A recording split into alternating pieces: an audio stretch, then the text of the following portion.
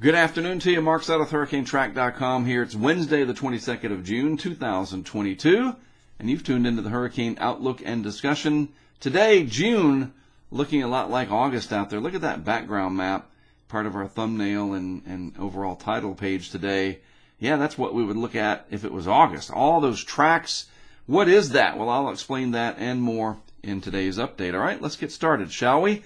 First of all, a couple things to point out here on the satellite animation this afternoon. This, my friends, is the leftovers of Blas. That's what happens if you're a hurricane and you move into colder water and a less thermodynamically favorable environment.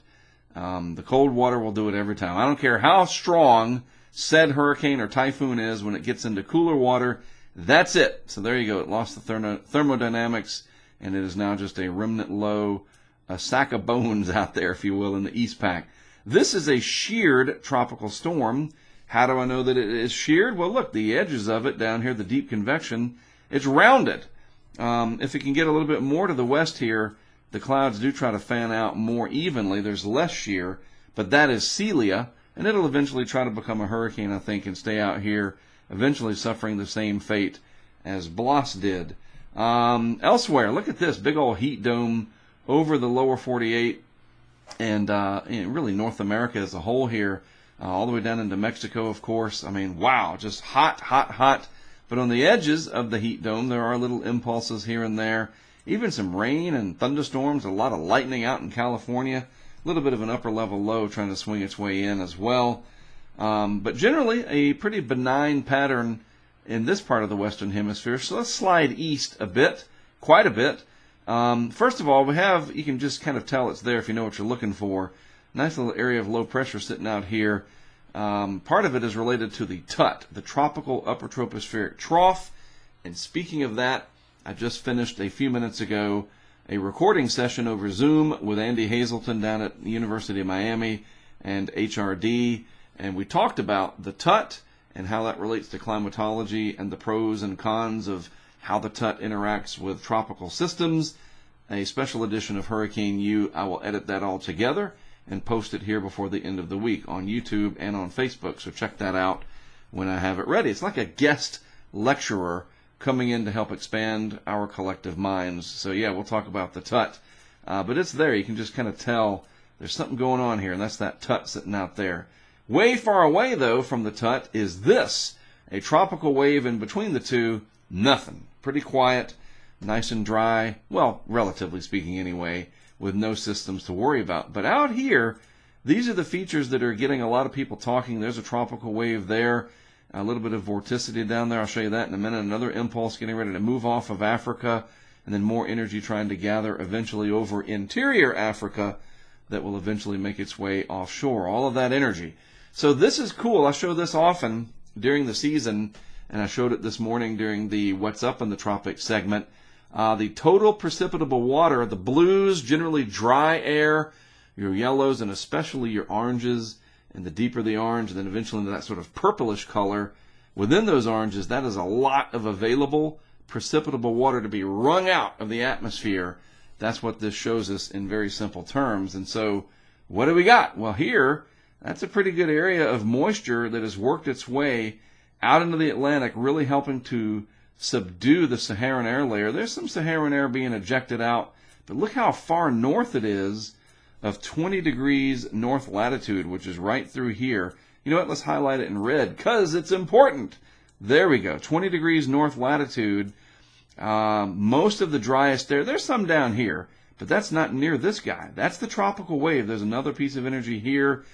I'm just saying there is some chance that because of this moisture surge out ahead of these tropical features here, these impulses of energy, the Saharan air layer is not very prevalent. So we have to watch these. There's at least a chance of some amplification, and that is to say that these systems try to develop a little bit. And at the very least, maybe we can hope, and this is the positive side of this, for some moisture, as long as it's not too much, for our friends in the islands, you know, from the windwards, the leewards, St. John, our good friend Brent down there. Remember I showed you the dust picture the other day from his vehicle. You guys could really use some rainfall down here.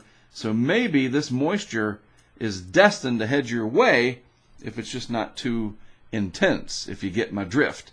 We don't have any control over that. You got to be careful what you wish for, but this is a good sign that maybe, just maybe, we can get some moisture in here as these tropical waves make their way off to the west. And we can see a little bit of that energy here reflected in the vorticity signature right there.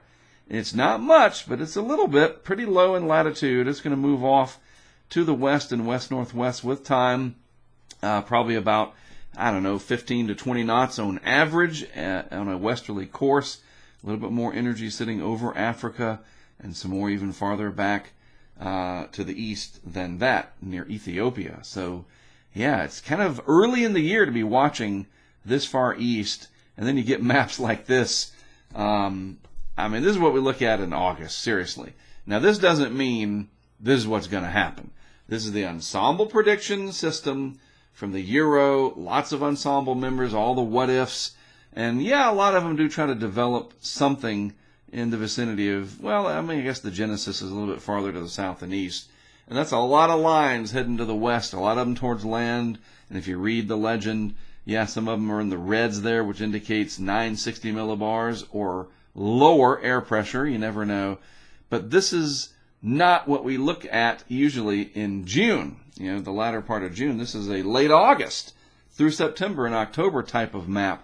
So why are we seeing this? What is triggering this? Well, we go back to this. And I should have brought up the anomalies map, but that's fine. You know, water temperatures all throughout this area are warmer than average. The moisture is more plentiful, as I showed you here on this TPW product. The energy is there from these tropical waves. So it's triggering the models to sort of go a little bit haywire. They're probably overdoing it because, as I'm going to show you in a minute, the operational and what does that mean? I'll try to explain this quickly. The operational is kind of like the main conductor. You know what I mean? It's like the chief, so to speak. And then the ensembles do make up, just like in an orchestra, the ensembles, so the members of an ensemble, the wind ensemble, the whole orchestra, whatever. You got your main conductor, and then you've got the ensemble pieces. I mean, that's a good way to put it. But in this case, in meteorology, these are your what-ifs. And the operational is a little bit different. I'll show you that. But what is happening, though, is there's enough out there in the whole picture to at least trigger these models so that it's not just blank. Normally, your 15-day tropical cyclone tracks in late June wouldn't look like this. That is a fact. And something's triggering it. And it's interesting. You got a little cluster here off the mid-Atlantic from a little impulse that could come across and maybe develop as it heads out into the Atlantic. We'll wait and see about that.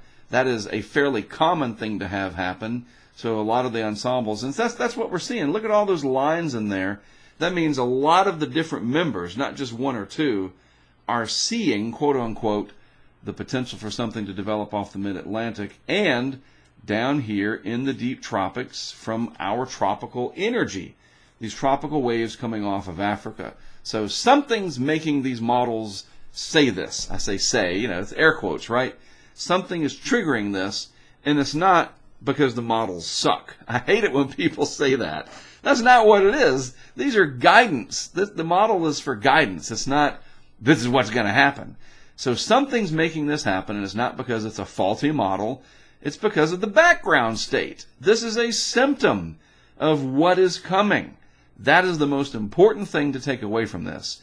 This will happen in August and September, and it's showing us the way in June. I think that's the most important part of what we're seeing here, whether or not something actually develops out of here. And I'm really rooting for at least a vigorous tropical wave to bring some moisture to this area. That would be great because you could really use it.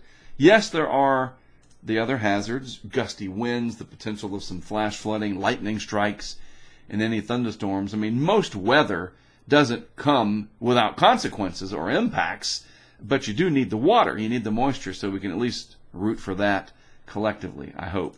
All right, so that's the ensemble from last night. What about the operational from today? This is the same model, the ECMWF, and it's a different part of the atmosphere than what I showed you. The other one was just your tracks. This is the 850 millibar level, and this is the initial and let me just go back to this guy. You see this little impulse right here. I showed you that on the vorticity chart. Well, it shows up very nice in the Euro analysis right there. There it is. So the Euro sees it, quote unquote. All right, it's there. And this is about 5,000 feet in the atmosphere. So let's see what happens with this and other impulses as they go across the Atlantic. So this is 24 hours out. And I know you're going to say, why don't you use the other Euro? I got to remember that it's there. The one that Levi puts on that's, I think, every 3 hours. We'll do that tomorrow.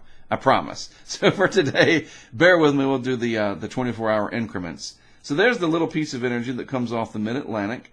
And, you know, that could spin up really quickly into a very short-lived, weak tropical system over the Gulf Stream. That's possible. Our other feature at 48 hours is sitting out here somewhere in the tropical Atlantic. And then at 72 hours, the system that might develop off the mid-Atlantic heading up towards just south of Nova Scotia without much fanfare. But you notice at 72 hours, the Euro doesn't have a lot out here. There's some energy down here, stretched out as it may be. Big old high-pressure area in control. The trade winds, fairly brisk. Like I said, it'll probably move across that tropical wave, about 20 knots or so. Day 4, 96 hours. There we go. A little bit of an amplification of that feature. Another one right here. And again, let's hope for some rain down here. That would be good, as long as it's not too much. And we can all agree to that. Day 5, maybe running into South America. It's possible because, again, look, it's June, still June, and the high pressure is still pretty dominant here and pretty far to the south. This all has to lift north. We're still a couple of months away from that happening. Maybe 4 weeks or something, 5, 6 weeks, something like that. It's late June. This is, stuff should run into South America. It's not supposed to come north and give us a year like 2005. That was an incredible anomaly, and thank goodness that we don't have that all the time. Anyhow, moving on along, day 6, day 7, and we'll just stop there. Maybe some energy over here in the Southwest Caribbean, another piece of energy approaching the windwards, and maybe something in the Gulf. You never know. I'm just saying the operational, not too enthusiastic on development.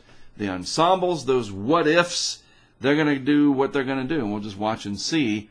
But it is interesting. It certainly is interesting that we're seeing this pattern trying to set up, and it is only late June. It's got my attention. I'm watching it. I'm taking notice, but there's nothing to worry about just yet. I still think it is, though, showing us the way, and that way will happen probably more towards August. But you never know. Something could come of it. You never say never. That's why we do this.